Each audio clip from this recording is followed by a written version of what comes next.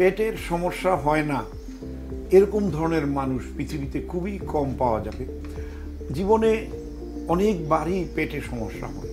পেটের সমস্যা হওয়ার সাথে আমাদের খাদ্য অভ্যাস এবং খাদ্য জড়িত। পেটের সমস্যার সাথে আমাদের পানি এবং পানির অভ্যাস এবং বিশুদ্ধ পানির একটা সম্পর্ক আছে। পেটের সমস্যার সাথে আবহাওয়ার একটা বিরাট সম্পর্ক আছে।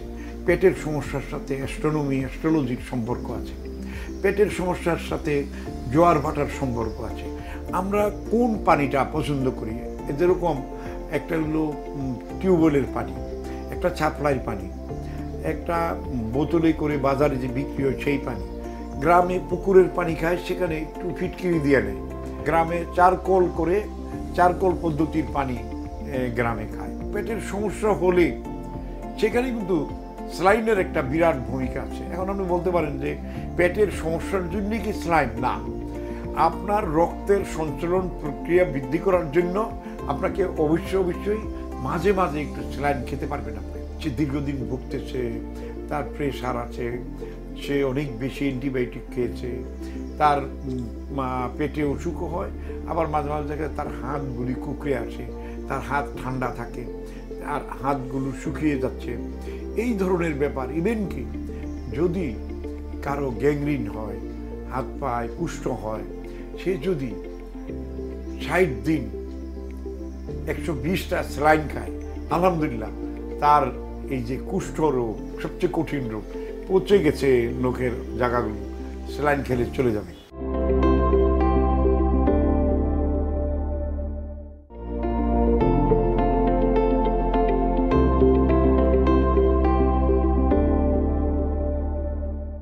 অনেকেরই আছে সেই সবগুলোর ভুসি খায়, কিন্তু তার কাছে বেশি ভালো লাগে না।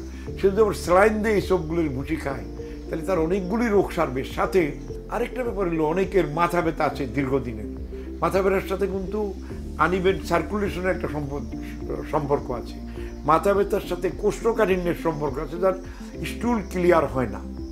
আধুনিক বিশ্ব কিন্তু এখন বলতেছে মাথার জন্য মাথা ব্যথা হয় না, পেটের জন্য মাথা ব্যথা হয়। মানে আমাদের স্টোমাকে যদি কোনো প্রবলেম থাকে, পেটে যদি গ্যাস হয়, গ্যাস হয়ে যদি আপওয়ার্ড গ্যাস ওঠে, ডাউনওয়ার্ড না হয়, তখন সেই গ্যাসটা আস্তে আস্তে আস্তে আস্তে আস্তে আস্তে আমাদের মাথায় এসে হিট করতে থাকে, এই জন্য মাথা ব্যথা হতে পারে। এখন যেরকম চুল পড়ে যাচ্ছে, চুল পড়ার সাথে কিন্তু পেটের একটা সম্পর্ক আছে। যাদের রেগুলার আমাশা থাকে, আইবিএস থাকে, পেটে ব্যথা থাকে, পেটে প্রবলেম থাকে, যাদের কোষ্ঠকাঠিন্য থাকে, ডায়রিয়া থাকে, তাদের কিন্তু চুল পড়ার সম্ভাবনা বেশি থাকে। তাদের কিন্তু মাথা একটু গরম থাকবে। এই জন্য আমাদের কাছে শুধু হাজার হাজার টেলিফোন আসে, স্যার আমাদের চুলটা আমি কীভাবে রাখতে পারি, স্যার আমার চুলটা যেন বড় হয়, আমার চুলটা যেন ভেঙে না যায়, মচকে না যায়, আমার চুলটা যেন জড়ায় না যায়, সাদা হয়ে না যায়, লালচে হয়ে না যায়, চুলটা যেন ভালো থাকে, চুলটা যেন দ্রুত লম্বা হয়। এই ধরনের হাজারো প্রশ্ন আমাদেরকে করা হয়। কিন্তু আমরা জানি যাদের মাথা একটু গরম থাকবে, যাদের মাথা জ্বর থাকবে, যারা রিচ ফুড খাবে, যারা তিতা খাবে না, যারা ভর্তাবাজি খাবে না, যারা সালাদ খাবে না, যারা জুস খাবে না, যারা চুপ খাবে না, তাদের কিন্তু মাথা গরম থাকবে এবং চুল মাথা গরম হলে পড়ে যাবেই। বলতে আপনি কিভাবে আপনি বুঝতে পারবেন যে আপনার অ্যালার্জি আছে কিনা? আপনি অ্যালার্জি এই চুলের সাথে কিন্তু সম্পর্কযুক্ত। এখন অ্যালার্জিক ফুড, যেরকম আপনি যদি চিংড়ি মাছ খান, কারো কারো অ্যালার্জি হয়।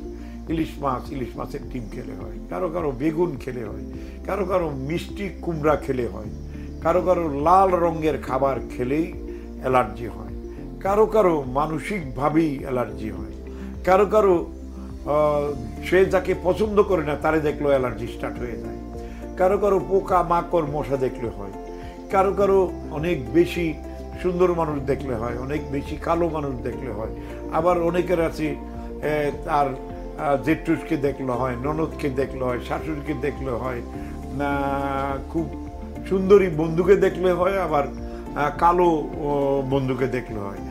অনেকে আছে যেরকম তার স্বামীকে একজনই বেশি পছন্দ করে, তো সে যদি তার স্ত্রী যদি দেখে যে তার স্বামীকে আরেকটা মহিলা বা আরেকটা পুরুষ বেশি পছন্দ করে, এটা দেখো তার অ্যালার্জি হয়। ইভেন কি সে ঘামতে এবং কাঁপতে থাকে, যেটাকে আমি বলি হাইপোগ্লোসিমিয়া, এরকমও অনেকের কাঁপুনি উঠা যায়। অনেকে বলে তার জিন পরির আসর আছে, আসলে সে দেখছে যে তার স্বামীর সাথে কাউকে কথা বলতে দেখছে বা স্ত্রীর সাথে কাউকে কথা বলতে দেখছে। এই ধরনের চিন্তাধারার ভিতরেও কিন্তু অনেক অ্যালার্জি আছে। যেরকম সে নিচ থেকে উপরে উঁচা বিল্ডিংয়ের দিকে চাইলে তার অ্যালার্জি দেখা যায়। এখন হাজারো ধরনের অ্যালার্জি আছে। সকল অ্যালার্জির মূল হইল আপনি মিষ্টি মানে চিনি খেতে পারবেন না।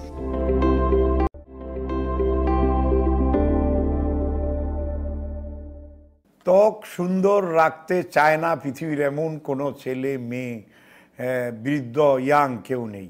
সকলেই চায় যে তার স্কিনটা ভালো থাকুক। এই যে চর্ম, যে স্কিনটা হলো আমাদের শরীরের সবচেয়ে বড় মেটাবলিজম। একটা বিরাট চামড়া দিয়ে আমাদের সৃষ্টিকর্তা আমাদের শরীরটাকে ঢেকে দিয়েছেন। এই চামড়াটা ভালো রাখার জন্য প্রধান যে উপায় সেটা হলো আমাদেরকে অনেক বেশি দধি খেতে হবে, এনি কার্ডস অ্যান্টি ক্যান্সার। এই চর্মটাকে ভালো রাখার জন্য আমাদের অনেক বেশি উস্তা করলা খেতে হবে, any bitter test liver tonic. এই চর্মটাকে ভালো রাখার জন্য আমাদেরকে অবশ্যই ডক্ট্রিন অফ সিগনেচার ডস থেরাপিতে যেতে হবে। ডস থেরাপির বিবরণটা হলো এরকম যে আপনি শশা খাবেন, স্কোয়াশ খাবেন, ক্ষীরা খাবেন, কিন্তু তার চোকলাটা ফালাতে পারবেন না। আপনি লাউ খাবেন, লাউর চোকলা ফালাতে পারবেন না, যেহেতু আপনার স্কিনের সমস্যা। আপনি ওর কাছ থেকে আপনার স্কিনের ইয়েটা নিতে হবে, সমর্থনটা নিতে হবে। আশেপাশে আমাদের পরিবেশ, আশেপাশে আমাদের সবুজ গাছগাছরা, শাকসবজি, ফলমূল, এগুলি চর্মের জন্য সবচেয়ে ভালো ওষুধ। স্কিন ডিজিজের সবচেয়ে মহা ওষুধ হলো যে কোনো সবুজ, যে কোনো গ্রিন, আপনার ধনিয়া পাতা, পুদিনা পাতা, থানকুনি পাতা, এখনকার সিজনের মটরশুঁটি, অল্প সিদ্ধ, অল্প বেকিং করা, অল্প ভাপে দেওয়া, সামান্য সিদ্ধ করা, বেশি বেশি কাঁচা খাবার, বেশি বেশি আধা কাঁচা খাবার, বেশি বেশি স্যুপ, বেশি বেশি জুস, বেশি বেশি শরবত, অনেক বেশি সবুজ খাবার, এইগুলো আপনার স্কিনকে ভালো রাখবে।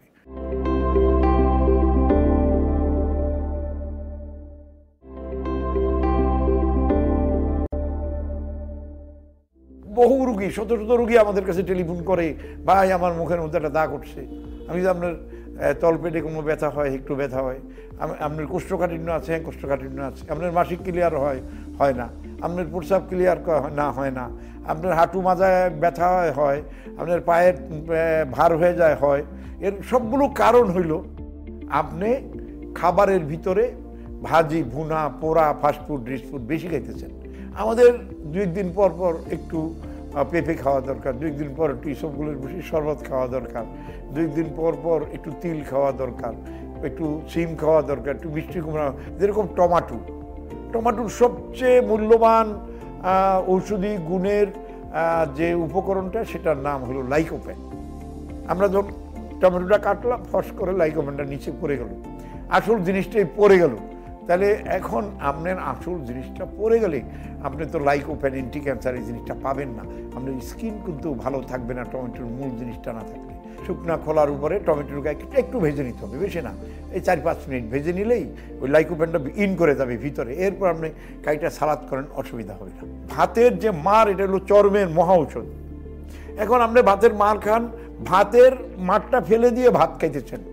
তা ভাতের মার যদি ফেলে দিলেন, তাহলে মাংসের মারও ফেলে দেন, মাংস জাল দিয়া, মাংসের পানি ফেলে দিয়া, সব ফেলে দিয়া, শুধু মাংসটা খান, দেখবেন ছাবা ছাবা লাগবে। আজকে থেকে ভাতের মার আপনি ফেলাবেন না।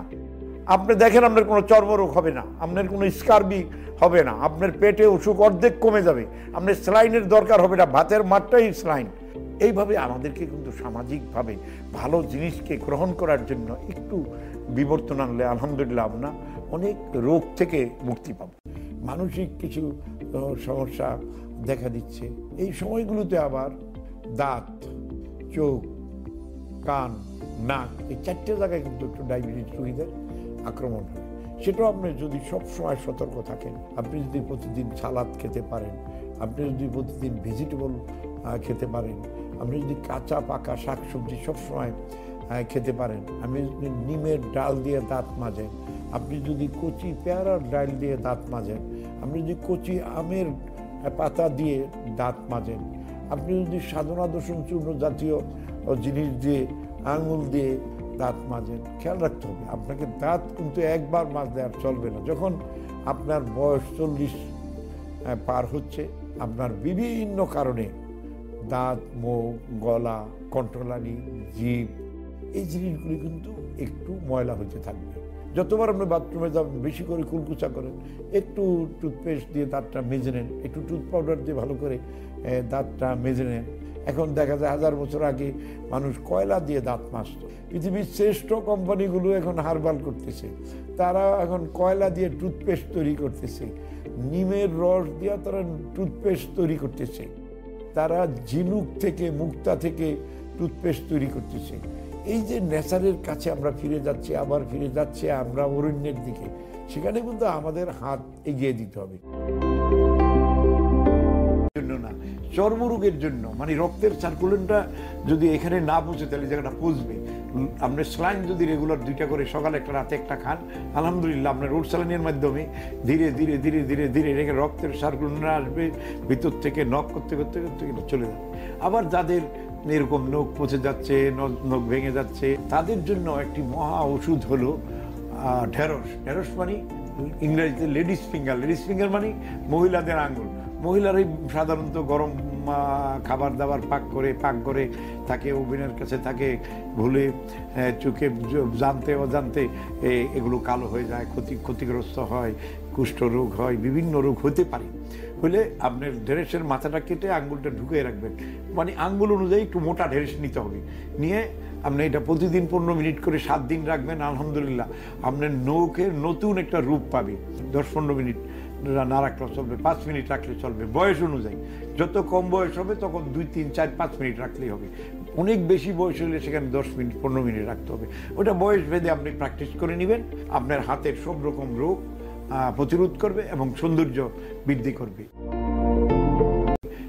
আমাদের আমাশার যে কোনো জীবাণু প্রতিরোধ করতে পারে, আমাদের আইবিএসের যে কোনো জীবাণু ফিটকিরি প্রতিরোধ করতে পারে। অল্প পরিমাণ ফিটকিরি একটা পানিতে গুলে তুলা দিয়ে বা টিস্যু দিয়ে মুখে দিবেন। সরাসরি ফিটকিরি মুখে দিলে অনেক সময় মুখের রংটা বিবর্ণ হয়ে যায়, স্কিন বিবর্ণ হয়। সকলের না, যাদের অ্যালার্জিক বডি, তাদের স্কিন খুব সফট, স্কিন খুব ভালো, সেন্সিটিভ স্কিন যাদের, তাদের জন্য ফিটকিরি গুলে তারপরে দিবেন, ডাইরেক্ট দিবেন না। তারা অন্য অন্য আফটার শেভ লোশনও দিতে পারেন।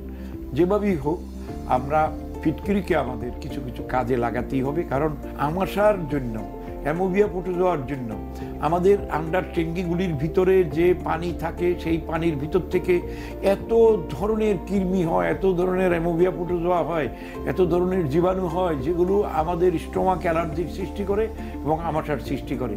আর যাই করেন আপনার ভালোর জন্য, সমাজের ভালোর জন্য, দেশের ভালোর জন্য, আমাদের যারা ভক্ত আছে তাদের জন্য, আমাদেরকে যারা ভালোবাসে তাদের জন্য আমরা বলতেই থাকব। আপনারা ভালো থাকেন, সুন্দর থাকেন, সুস্থ থাকেন। আলহামদুলিল্লাহ, আল্লাহ আপনাদেরকে নিরোগ রাখুক। আমরা নিরোগ বাংলাদেশ করতে চাই, আমরা নিরোগ সমাজ করতে চাই, নিরোগ মানুষ করতে চাই।